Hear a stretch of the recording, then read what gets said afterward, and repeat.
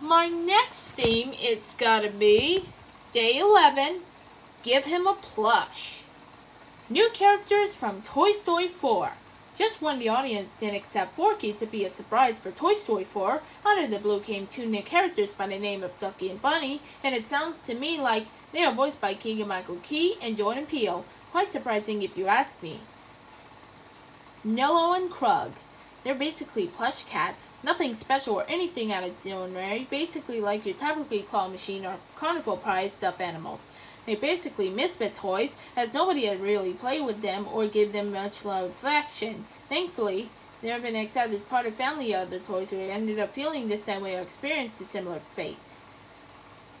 It appears in particular that minded Mimikyu frustration in trying to acquire the exceedingly rare Pikachu Popstar plush, instead of finding actual Popstar Pikachu and, well, adapting and fit the part.